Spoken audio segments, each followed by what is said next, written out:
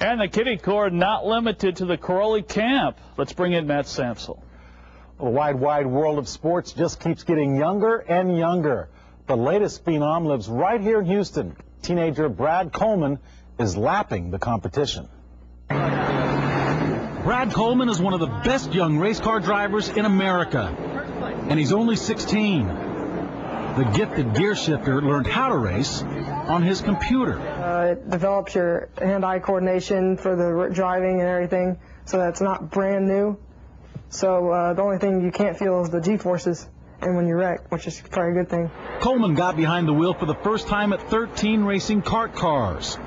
He became the first 14-year-old in America to earn a professional racing license. There's nobody in our family that knows how to use a wrench or knows anything about cars. Our family was disappointed when they discontinued the full-service gas stations. Brad's father, Brandon, was blown away when former 24-hour of Le Mans champion Bryce Cobb told him his son was the real deal. Two of the other young stars in the country are Graham Rahal and Marco Andretti and Brad Coleman, and one of those names doesn't fit in with that group. He is beyond his years in patience and discipline, and he's never... he's been anything but a typical 16-year-old for us. He really has. We ride with the youth.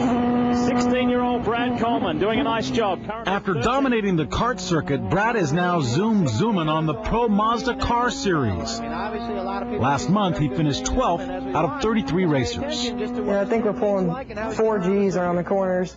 You know, your next, and they'll go 170 down the straightaway.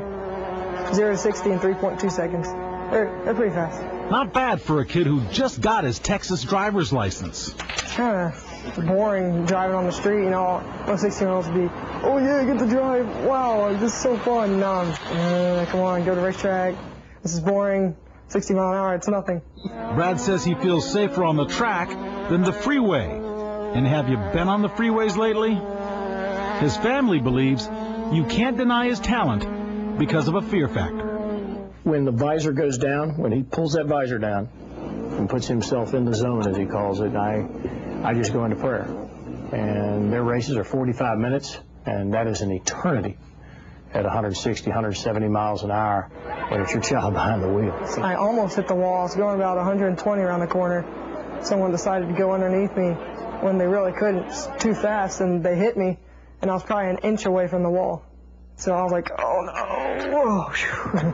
It was pretty serious. You know, I need to teach myself that I can be out there and be with the big boys. You know, I still think, oh man, they're really fast and I just started. But I need to start thinking about, okay, I can hang with them. I know I'm fast enough.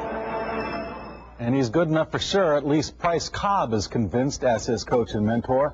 Brad lives with the Cobbs and trains daily at Virginia International Raceway. He misses home, but doesn't miss any school. He's taking his courses at Memorial High School over the internet. His next test on the track is June 26th in Ohio.